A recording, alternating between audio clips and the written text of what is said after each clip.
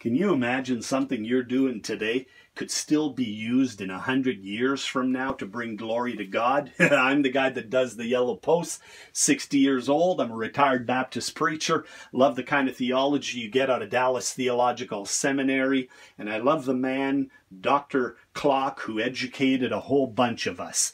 I wanted to talk about Erastus. Who is Erastus? Well, Erastus was a guy who made that sign. It says Erastus bore the expense of this pavement. He made a road there. The road and his name is mentioned in Romans chapter 16, verse 23. He was a city official. I mean, the inscription with 7-inch letters dates to the 1st century. At the time Romans chapter 16 verse 23 was actually written. 2 lines, and it's translated Erastus in return for his, job, his job, that's what you could say, laid the pavement at his own expense. I mean, think about that. 2,000 years later, we see the work of a man who is a historical figure supported by the Bible and outside the Bible. Hey, what's your heritage?